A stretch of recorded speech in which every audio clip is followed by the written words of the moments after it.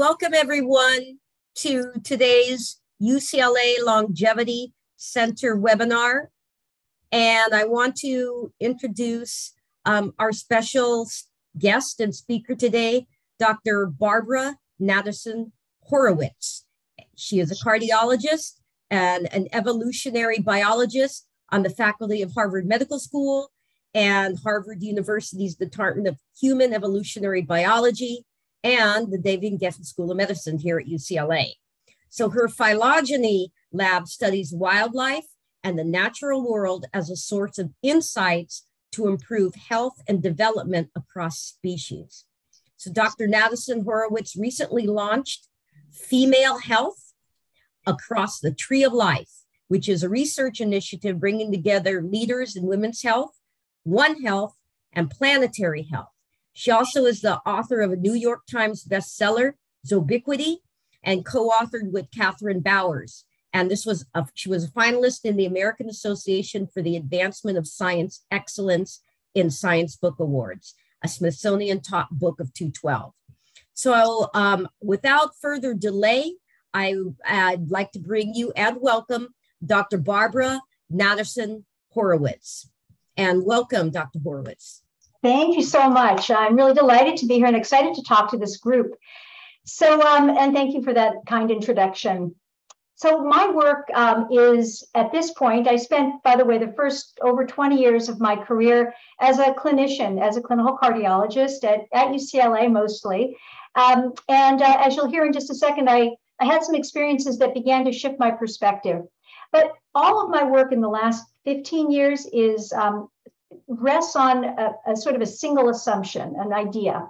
And that is that my field, the field of human medicine, has centuries, if not millennia, of a very human-focused approach. It has been decidedly anthropocentric. And my belief is that by expanding that window beyond the handful of model organisms that we use in laboratory investigation to better understand human health, but if we can expand how we perceive health and disease to include the other over 160 million metazoan species with whom we share the earth, looking at both differences and commonalities, if we can do that, and then if we can open the window, widen it once again to include the evolutionary history that explains both the differences and those similarities, and that's depicted by this phylogeny in here. If we can do that and take into account the environment that is now affecting all species on Earth, that we can then better understand why we get sick, the causes of disease, and that we can do a better job coming up with solutions, be more innovative in how we approach, and more innovative and more effective in how we approach health challenges. So that's really, in a way, that's my claim for today. And what I'm going to do is hopefully make good on that in a few minutes that I have. So I'm going to quickly take you through my journey, how I ended up doing this and thinking this way, talk a little bit about this causation claim, talk about this biomedical innovation claim. In other words, how can this approach, how can widening that window, how can that accelerate innovation? How can that let us understand causation better? Talk a little bit about the future, and then hopefully I will have sparked some ideas and interests, and we'll have a Q&A. So let me take you back to, well, gosh, the early, really 1990s.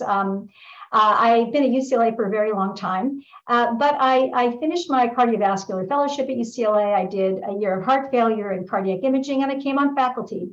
And I was practicing cardiology, doing teaching, all the things that we do as academic cardiologists, until about 2005, something changed. I continued to practice, and I was, doing all of that. But I got a telephone call from the veterinarians at the Los Angeles Zoo. And it was the first of what became many calls, actually a decade and a half of a relationship, asking me to help with the cardiovascular care of some of their animals. And so I had an opportunity to see quite a wide range of animals over many years. This was a chimpanzee who they thought had had a stroke, a neurological event, I was doing a transesophageal echo to look for blood clots in the heart that might have explained the stroke. This is what we do in humans, of course. This was a gorilla. They were worried about a tear in the aorta, and so on and so forth. And that's a whole other talk. But essentially, what I was doing after several years of doing this, I began wondering how I could use this knowledge to really improve my work as a physician, to take better care of my patients, to teach medical students in a more effective way. How could I use this knowledge to improve human health? I ended up, along with Catherine Bowers, writing a book. We started conferences. And of course, I am certainly not the first physician to recognize that there is this profound connection between the health of humans and animals.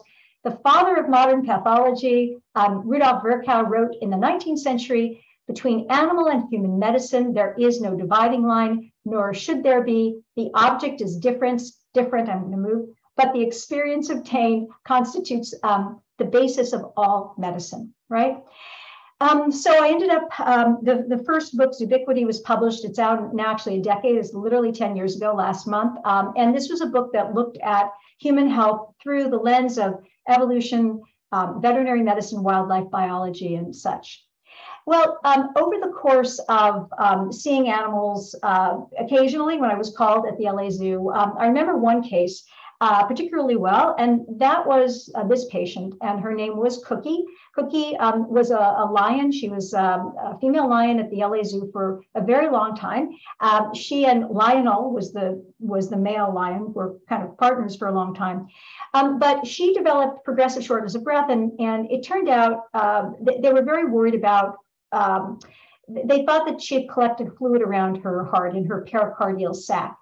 And when I asked why, because it was, the logical next question in a way, the veterinarian said that she was worried that she had metastatic breast cancer. And I remember hearing that from the veterinarian and having that kind of disruptive moment, because here was a disease that obviously we saw so much of in internal medicine. Cancer can metastasize to the heart and cause this fluid, but I had really never thought about breast cancer in the context of another animal. And I admit that with embarrassment now, but it really was one of several very disruptive experiences that got me thinking in a broader way. And so to make a very long story short, this began making me think about this breast cancer idea. By the way, I learned that breast cancer is, there are certain groups of mammals that have higher rates of mammary carcinoma than others. And the big cats are one of those groups. So in any event, I started to sort of shape, or I have in the last several years began to shape this question towards how can I use this knowledge to improve women's health, right? Now, why women's health? Well, lots of reasons. And one of them, I think many of you are aware, there is a pretty horrible recent history of women's health research being pretty much ignored. So until the Congress passed the NIH Revitalization Act and Clinton signed it into law, until 1993, right, most clinical trials that were conducted in the US and funded by NIH, our leading funder, excluded women, or there were very few women, most. That's a pretty, when I think that 1993, I was already done with my training, right? So, and I was unaware of that. But to make matters worse in a way, it wasn't until 2016, Francis Collins sent this, this white letter essentially, and white paper rather, to the scientific community that female lab animals were included in those critical preclinical studies that define the basic biology of disease and response to medication and devices. So we've got a lot of catching up to do.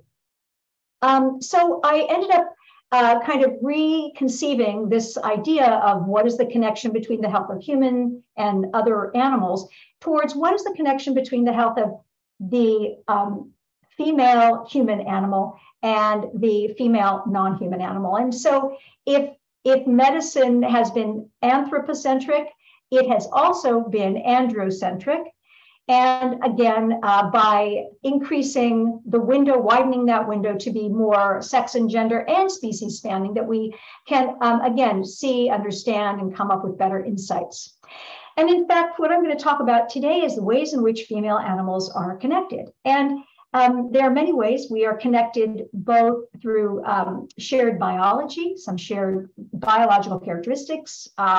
Female mammals are connected in certain ways, but female vertebrate animals are connected in some ways as well. So even if we, the species that we're looking at, I'm thinking about, may not be, from an evolutionary perspective, very, very closely related, like chimpanzees are our closest living species. We shared an ancestor about 7 million years ago. Even animals that are very different, like even fish or reptiles, females share certain characteristics. And by the way, may I say, a similar dense nexus of connections exists between male animals, right? But for today and for this initiative, I've been focusing on female animals. All right. So that's how Female Health Across the Tree of Life was born. And the PNAS, the paper came out, I guess, in just a few months ago. And I think that triggered this invitation. So thank you for that. All right, let's talk about the first of the two ways. So there are two major kind of categories of connection that I think about. The first is shared vulnerability, the connection that a female animal on planet Earth has with other female animals around vulnerability to disease. And I think everybody recognizes this expression, canary in the coal mine. And this is actually, I love this photograph. This was from the Smithsonian Magazine. So at in the early part of the 20th century and sort of the end of the 19th century, early part of the 20th century, British coal miners started carrying little canaries in wooden or metal cages into the coal mines. And these little tiny animals are smaller than humans, right? And as a result, if there was a carbon monoxide leak, the canary would die, swiftly compared to the human, who presumably there would be more time. But this is a way of detecting danger in the environment. And now we talk about the canary in the coal mine, but there actually was a canary in the coal mine, right? So what is happening now? Well, what's happening is we're seeing in the Anthropocene, we're seeing obviously not just accelerated climate change, but environmental degradation. And one of the consequences of these changes is a blurring of boundaries between human and animal environments, right? In the past, there was a clear demarcation between human and non-human animal environments, and that's changing. Here is one example. So this is, many of you will recognize the northeast corner of Canada. There's Quebec right here. And what we see here is something called the St. Lawrence Estuary. And between 1983 and 1998, just go here, there were, oops, there you go. Okay, so there were beluga whales that, there are belugas in different parts of the world, but the St. Lawrence Estuary is one of the sort of iconic places that they've been studied, Daniel Martineau and his group. But beluga whales started to die. And actually, necropsies were done on many of them. And it was discovered that about 20% of them, the adults, had cancers. And the females had higher rates, about 27% of the females had cancers, and many of them had mammary carcinoma. Some of them also had ovarian carcinoma. And this was something that caught people's attention. So what was you could see that there was this is the years and this is the number of cases. And so obviously this represented a change. And it turned out, I'm sure nobody will be surprised to learn that this was related to human contamination and polycyclic aromatic hydrocarbons that were being produced by these aluminum smelting factories. What is, of course, interesting is that all of it's interesting, but what is salient to women's health is that women in these coastal communities were also experiencing an uptick in certain adenocarcinomas, reproductive adenocarcinomas.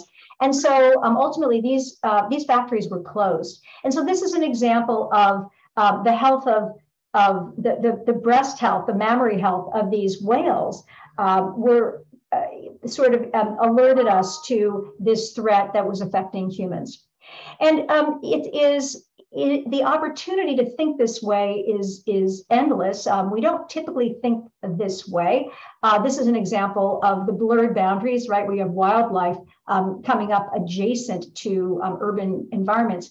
And I have actually, in the last several years, I've been working on a number of papers related to this. I sit in my office and I look at the sycamore trees outside, and I see lots of squirrels, and occasionally I see a rat and raccoons and whatnot.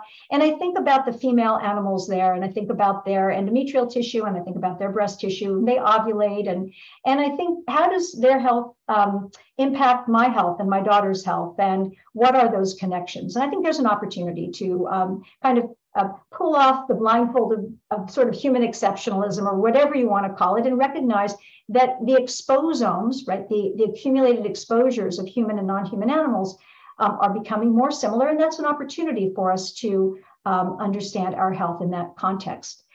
And it also is an opportunity for us to begin thinking about our responsibility as a species. It is will come as no surprise to any of you that our species has had a devastating impact on the planet, and particularly on countless other species. And so it's not just that animals living in and around our environments can tell us about our health, that we can, if we choose to, if we think it's important, use what we understand about the impact of environment on our health to improve the health of other female animals. And so one of the things that I did in the paper was to develop these taxonomies of disease vulnerability. In the case of mammary cancer, found mammary vulnerability in every lineage of mammal. There's at least one case that I could find in the peer-reviewed literature. So from sea lions and cougars to armadillos and sloths and koalas, right? So this is a vulnerability that's quite ancient. And that means that shared vulnerability coupled with shared exposures means shared pathology, potentially. I was also very interested, have been interested for several years in looking at menstruation, what mammals do menstruate, what mammals don't menstruate, and what is the relationship between that and endometriosis and other endometrial pathology. So similarly for the endometrium. But even though these are all mammals, and the connection, we're showing that there's this vulnerability between being a human woman, a human female, and a non-human animal female, it goes beyond mammals, right? It actually extends to reptiles, amphibians, and fish, which is why these cases of ovarian carcinoma in birds and in fish are salient to ovarian pathology in humans. And so that's essentially that piece of this shared vulnerability story. And this connection is very ancient, right? So if we see animals around us, if we see salmon and trout, I think, and perch, I think all of those were on the ovarian cancer taxonomy with ovarian cancer, and we have ovarian cancer, then as an evolutionary biologist, one of a hypothesis is that the common ancestor, the common female ancestor between human and non-human, those species, also shared vulnerability, right? That the biological characteristics that make us vulnerable to ovarian cancer existed in ancient times. And there are many important consequences of that, which we don't have time to really touch on today, but that's the idea of shared vulnerability. I'm now going to pivot from this idea that we are connected through shared vulnerability to the inverse of that, which is we female humans are connected to the health of non-human females in this other way that has to do with our differences. So commonality and vulnerability is sort of one side. Difference and unique resistance and resilience is the other. And so I'm going to stop sharing for a moment and go back and do this in a little bit of the old school way, which is going to be right here.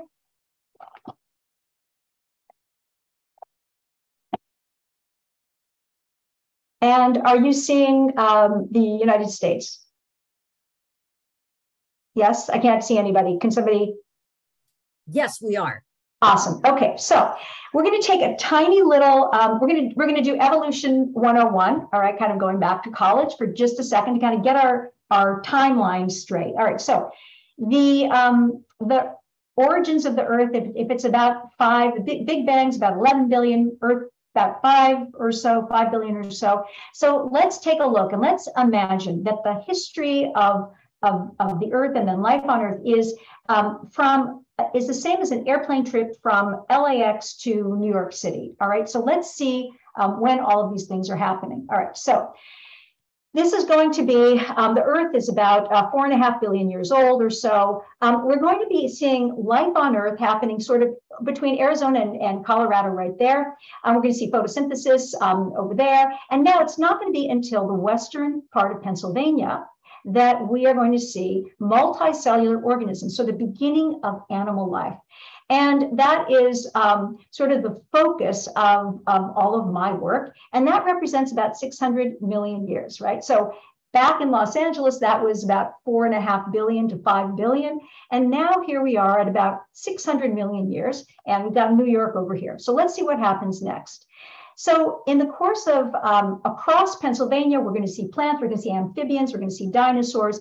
Now we're going to actually begin to see the end of the dinosaurs, the emergence of mammalian dominance, common ancestor with chimps. And here we are 200,000 years ago and only 570 feet from touchdown in New York City, our species evolves.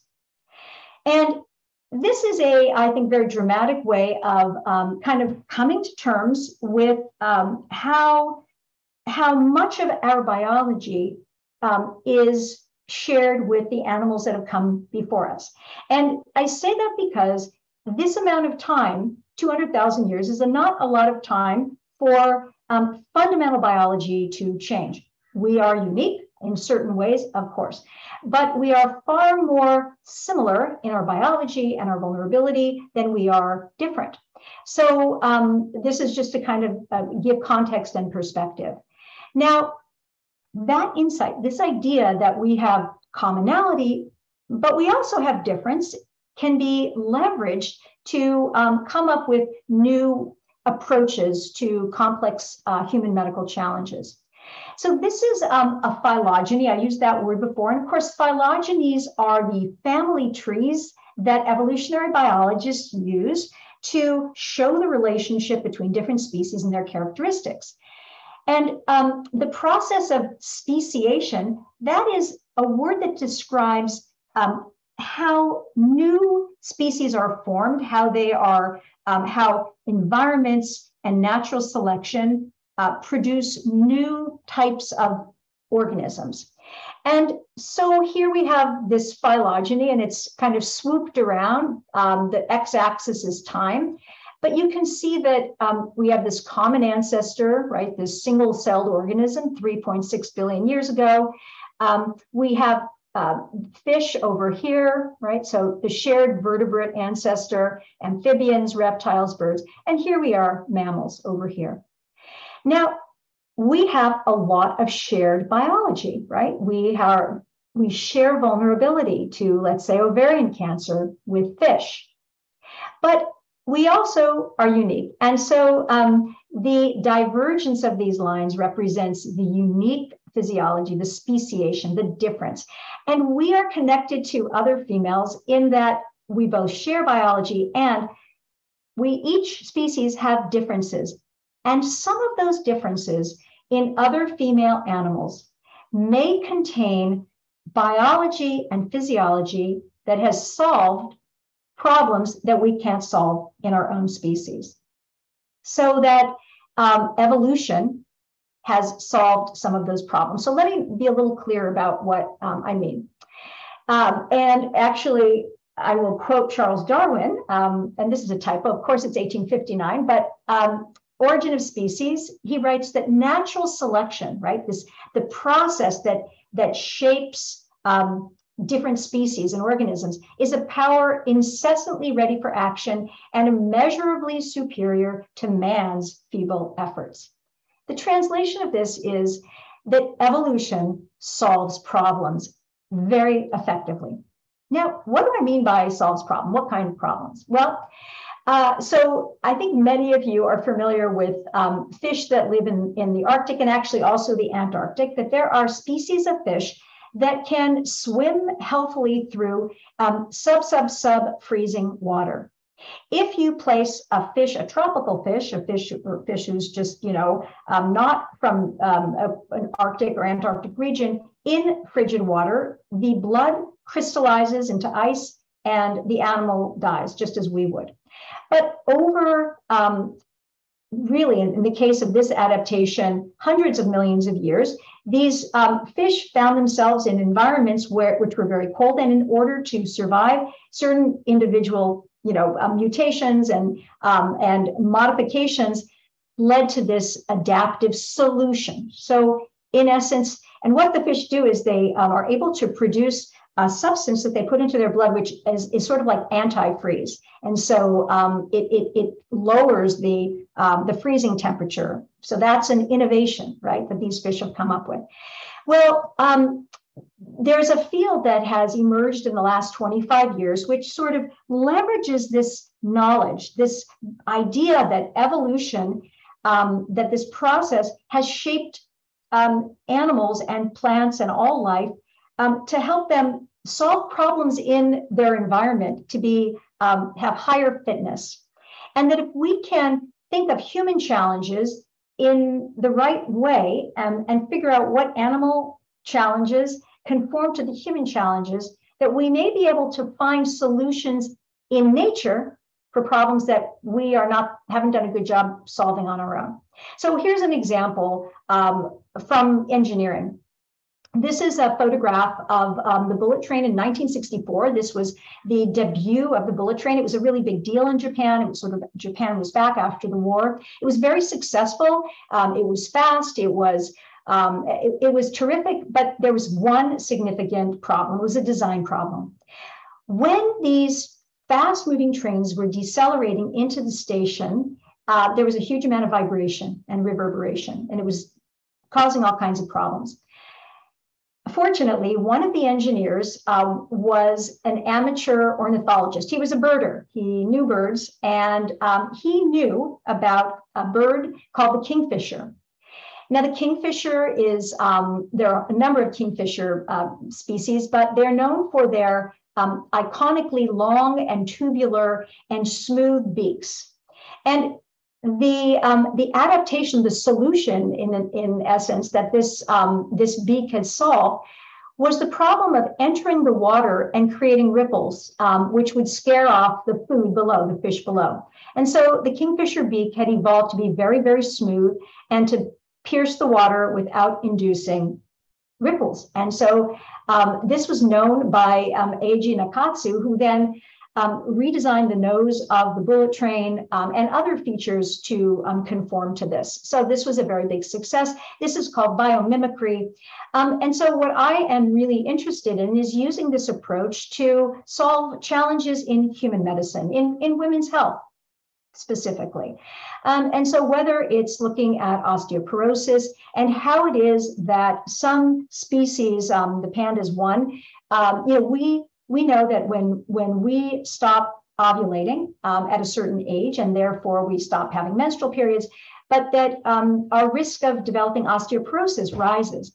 And a central reason for that is that we stop the estrogen surges that are helpful in maintaining bone density are gone.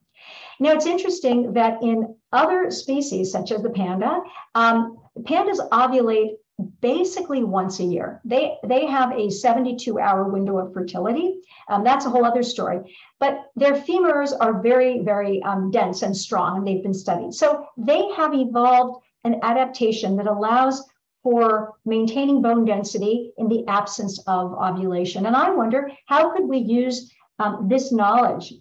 Could this be a kind of blueprint or a guideline for how we think about innovation in osteoporosis? Another challenge in women's health is our fertility. Our window closes, by our 30s or 40s, which has huge consequences, not just medically, but socially and in all kinds of ways. And there are non-human females who who retain fertility much longer than we do. The Greenland shark is probably the big winner, and I've been working on this for several years. But the Greenland shark is a large shark up in the Arctic area, and they are viviparous. In other words, they have a placenta, and they gestate their pups for actually a long gestation period, maybe an 8-year gestation period. But they live for about 400 to 500 years. They live for 400 to 500 years. They don't hit puberty until about 150 years of age. But then once they hit puberty and they start to ovulate, they conceive, and they gestate and then deliver healthy pups for hundreds of years. And so what are the biological mechanisms that allow them to do that? Are any of them, can they provide a blueprint for thinking about human health and reproductive senescence in our species?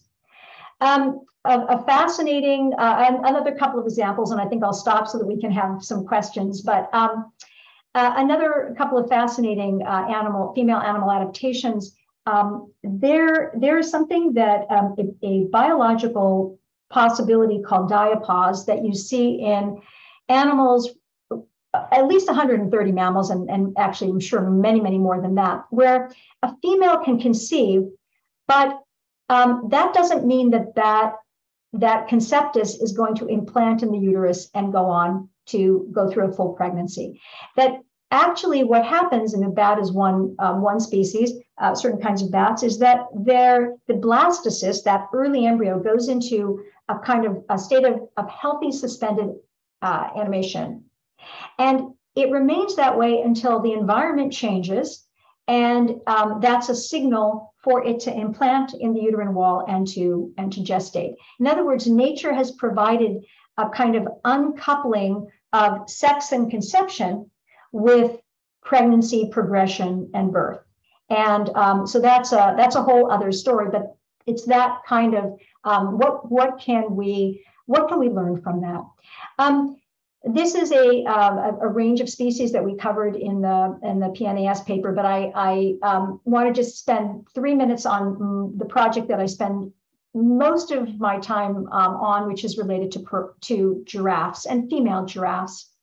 So there are a couple of things that we can say about giraffes. First of all, I mean, I love them beyond, and now that I study them, it's a love affair that just gets stronger. Of course, giraffes are best known for the iconic long neck, and that long neck is one of the reasons why the females are so fascinating and impressive. So the long neck, of course, why did it evolve? Well, it provides certain advantages, right? Access to treetops, predator scanning, right? Being able on the savanna to see from a distance, risk, and then actually sexual selection, which is increasingly recognized as an important part of why the neck evolved. And actually, if you look at the evolutionary history of the neck, this is, again, another phylogeny. We see this is the x-axis, that is time. So this is the present. And the modern giraffe, there are 4 species of modern giraffe. The common ancestor with the modern okapi, I don't know if any of you have seen okapis, they're pretty interesting, but these two are the only surviving species from Giraffidae. The others are extinct. And the okapi and the giraffe shared a common ancestor 11.5 million years ago. And the okapi does not have a long neck, the giraffe does. The okapi's ancestors went into the rainforest in the Congo, the giraffe for the savanna. The point is that the long neck that the giraffe evolved meant that the brain is up here, the heart is down here, that can be 3 meters, and that means that there's a lot more pressure on the heart than there would be for an okapi. And in fact, the giraffe has the highest blood pressure of any animal, any of the, in the animal queendom, as I like to say. So why is that interesting to me as a cardiologist? Well, high blood pressure is responsible for 2 of the most serious pathologies in women. One is heart failure. We know that when men and women, but I'm going to focus on women, have high blood pressure that isn't recognized and treated, that their ventricle gets very, very thick. Their heart, the heart muscle gets very thick and filled with fibrosis, and they develop heart failure. They have difficulty with exercising, and it gets progressive and progressive. And it's a specific form of heart failure. Well, what is remarkable about the giraffe is the giraffe has this high blood pressure. And in fact, this is a giraffe heart. And you can see, compared to the human, it is even thicker, right? So this is the left ventricle, and this dark part of it is just where the blood should be. So it's incredibly thick. And yet, unlike my human patients who develop this thickening of the ventricle with high blood pressure and are short of breath when they're going from their living room to the bathroom, giraffe with these very thick ventricles still can run over 40 kilometers an hour to evade predators. And so evolution has solved this problem of heart failure, this type of heart failure in giraffes. And we actually have a nice story and some really wonderful genomic data that supports the hypothesis. But this is the approach. And then the other, of course, very big challenge to women is gestational hypertension, that is high blood pressure during pregnancy. And we know that there are a number of forms of gestational hypertension, but we know that giraffe are not dealing with, they have high blood pressure. A pregnant giraffe, a female, has this normal for them, but much higher than in any other species. And yet they deliver healthy calves. And mom stays healthy. And so I'm doing a study right now in collaboration with UC San Diego and the San Diego Zoo, where we're comparing the placenta and the uteri of the okapi and the giraffe to understand what is the innovation, what is the biology that allows the giraffe, a pregnancy in a giraffe to be healthy, and is there an insight that can help us with preeclampsia and other forms of gestational hypertension. So I'm going to wrap things up with a quote from my personal hero, who is behind me in my pictures, but is Rachel Carson. And of course, Rachel Carson launched the modern environmental movement with the publication of Silent Spring in 1962. And she wrote, "In Silent Spring, in nature, nothing exists alone. And in nature, no female exists alone," is what I believe. And I think it's sad and maybe a little bit ironic, or I'm not sure what the word is, that Rachel Carson herself died 2 years after the publication of this book. And in Silent Spring, she really tells the story of DDT, the pesticide DDT, and how it is destroying these bird species, and particularly the health of the eggs, the integrity of the eggs and the embryos. In other words, the reproductive health of these female birds is really what she was writing about. And I think it's, again, ironic, whatever, that she died 2 years later of breast cancer, complications related to breast cancer. And it's been in the last only 5 years now that DDT has been definitively linked to breast cancer in women. So in nature, truly nothing does exist alone. And so I'm going to end, and I hope that I've stimulated interest and ideas.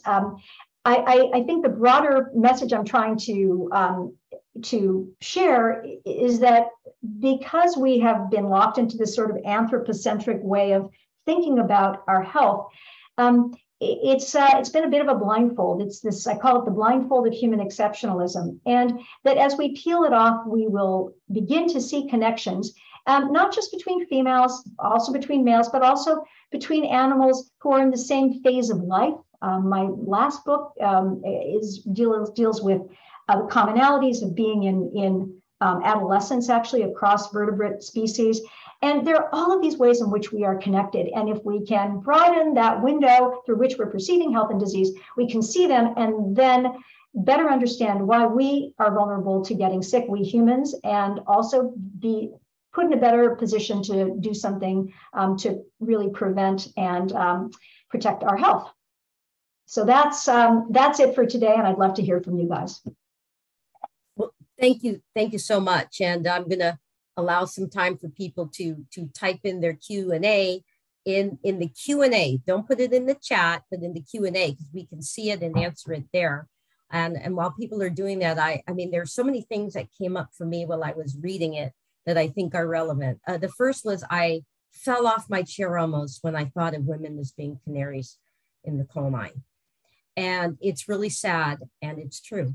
And not only is this a statement about women's health, but it's a statement about other canaries in the coal mine, which have been people that have disproportionately resided in toxic and polluted areas, right? Typically people of lower socioeconomic status, people of color, who have disproportionately demonstrated many of these non-communicable, as you talked about, diseases in your article, like cancer and other disorders. And it's really frightening to think, but unfortunately a sad truth, that our environment and our poor stewardship of the environment has really caused a lot of this. And I was wondering what you think about your work as applied to social justice and even beyond, sex, but just, social justice, people of color, poor people, etc. Yeah, no, it's. I mean, there are a number of connections that I can make. One is this phenomenon of human and animal exposures being sort of overlapping. That we're seeing that around the world and in different kinds of places and in different ways. But the individuals, well, first of all, of course, the communities that are least responsible for this, the accelerated environmental change are the most impacted. And that this World Health Organization, it's really a UN, this awareness that women and girls are disproportionately impacted by climate alone, right, is most of that are women and girls who are living in, who are under-resourced in the first place.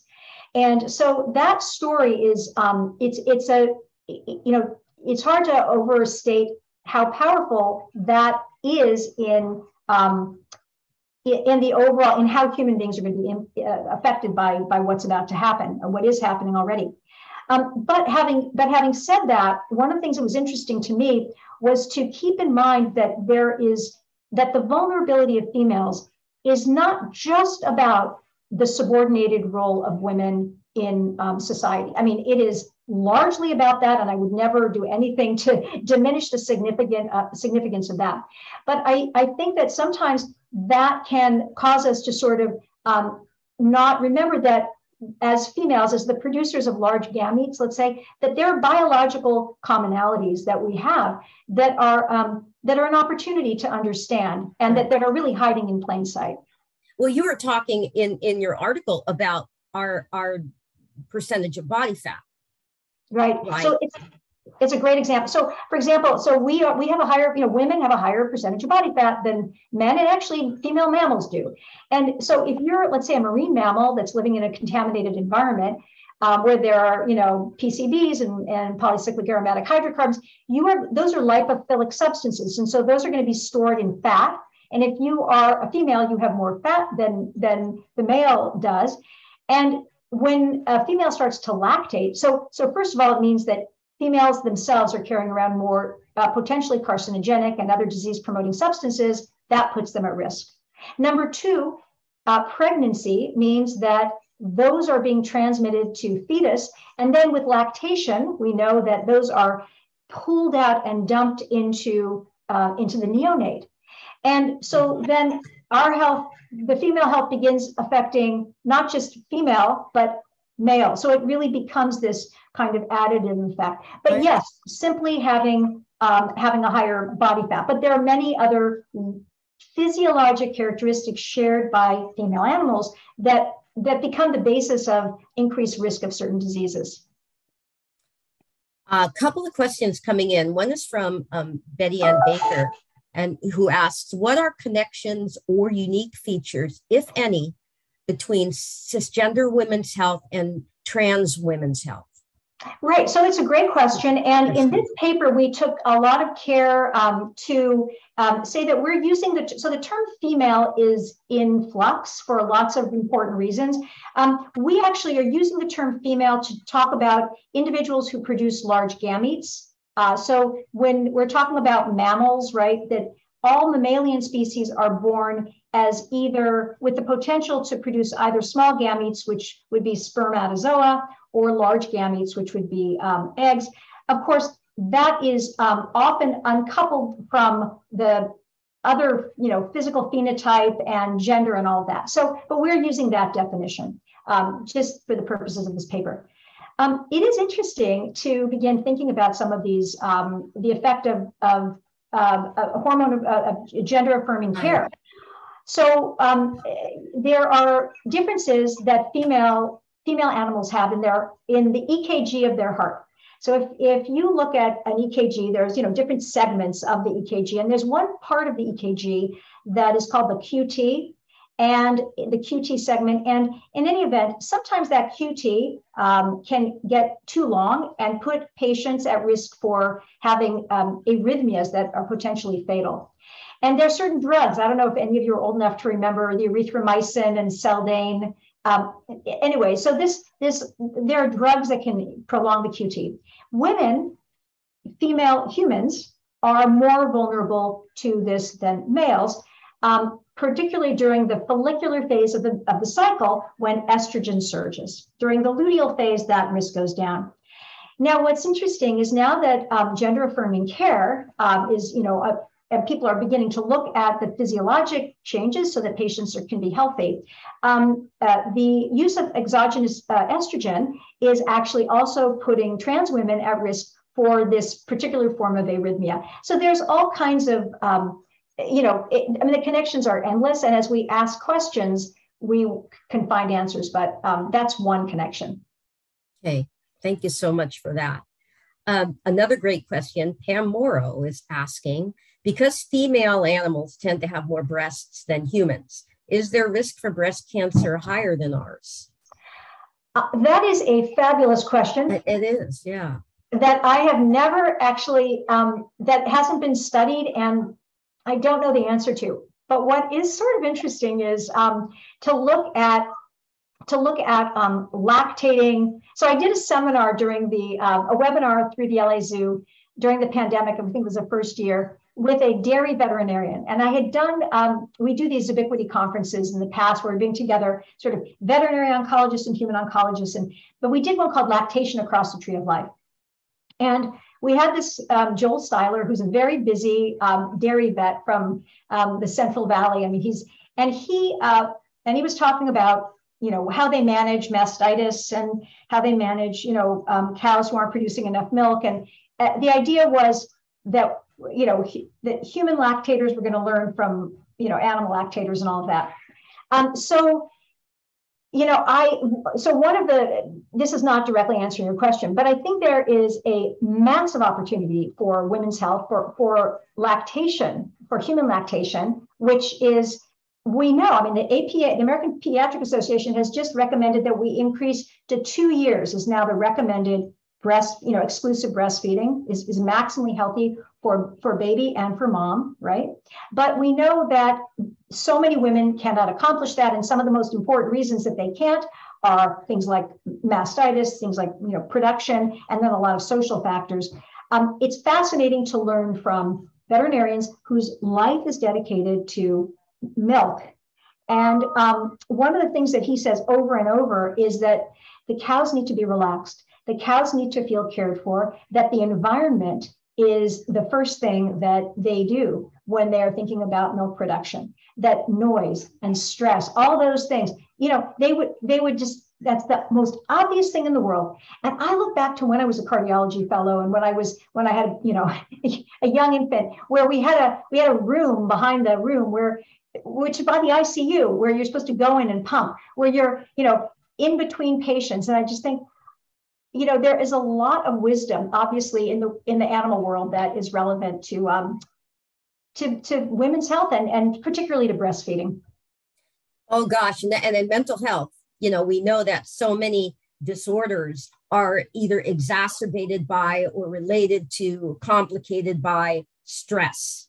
Yeah. And so and we're looking at this not only in just anxiety, but in hypertension, right? In immune functioning. So it, it makes sense. And it makes sense to look at animals. I mean, I grew up with dogs, and everything I learned about humans, mammary cancer, I learned first in dogs. Colitis, I learned first in my dogs. And, how can you not be an observer when you have animals and feel connected to them, including my female dogs, different than my male dogs, which I won't get into because those are issues. Well, it's so true. In my courses, I do focus a lot on mental health now. And actually, I started my career as a psychiatrist, believe it or not. I finished medical school and I trained. I did my residency at NPI when it was called NPI. Wow.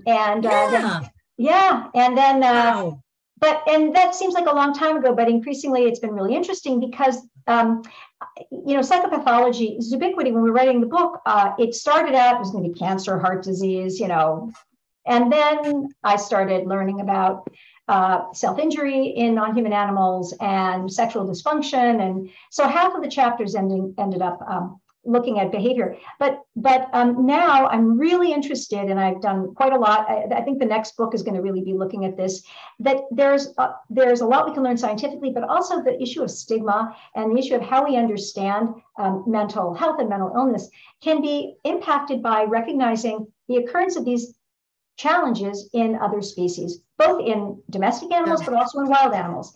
One example I don't want to go over, but I've been working on looking at, there's a condition in horses, in goats and sheep, in mothers who have just delivered, in the case of horses, mares, who will not refuse to care for, refuse to nurse, and actually will kick away a foal who tries to nurse. Now, these can be mares that have had foals before and nursed, and everything was absolutely fine. There are certain horse breeds where it's more common than others. So the first time I heard about this, I was doing a research trip around, we were at a horse breeding facility, and I thought that was fascinating. Of course, I thought about postpartum depression and wasn't sure whether, and that was early days, but one of the things that really got me thinking that this could be a not identical condition, but shared biology, is that they treat with oxytocin. So they give the horses oxy, and also they do cervical massage. And of course, cervical massage induces uterine contractions. And we know what happens with uterine contractions is that you have the flow of oxytocin. So they're trying to promote a bond between mother and foal through oxytocin and through other kinds of interventions that very much conform with the way we think about postpartum depression in humans. So I think there's all kinds of ways to think about psychopathology. And again, and part of it is to begin thinking about this vulnerability as something that occurs in the natural world, and to really kind of begin to re-examine and reframe how we understand why we're vulnerable. Yeah, and not to be so, as you're saying, anthrocentric, not to be so focused on ourselves, but to think out of the box, to see these relationships and potential ways to help humans and animals. We have 30 seconds left, but I have to ask you, any parallels in your research in the animal world between diseases in humans, or disorders, I should say, in humans, like Alzheimer's disease, like autism? Do you see that I know we can create it in rats and mice. What about in the natural world? Right. So that is a great question. There is some evidence to suggest that while some of the genes may exist in other species, that a unique combination of genes may that produce, let's say, autism and autism spectrum disorder, that may be uniquely human. Remember, there are certain characteristics in every species that are unique, right? It's just that we're not uniquely unique, but every species is unique. Interesting, you mentioned Alzheimer's. There are dementia syndromes in domestic dogs, for example, who are now very healthy and living for a long time. We actually have a paper in it was a Nature paper from about 2013 or 14, where we did a ubiquity conference where we looked at canine cognitive dysfunction, which is an age-related cognitive decline And so there's a lot we don't know, but I think if we start looking more carefully and with better light, that we're going to learn a lot. Okay. Well, it is 1:01, and I really can't thank you enough for being here today. This was just such a stimulating talk. And Janice says, thank you so much. A whole new way of looking at the world. Very exciting. And I completely concur with that. And everyone, you know, again, we will make this webinar available on the Longevity Center website. So tell a friend or watch it again. And Dr. Natterson-Horowitz, thank you so much. I look forward to your next book or next article coming out. I can't thank you enough for being here today. It was a pleasure. Thank you for inviting me. Thank you, everyone, and take care. Bye-bye.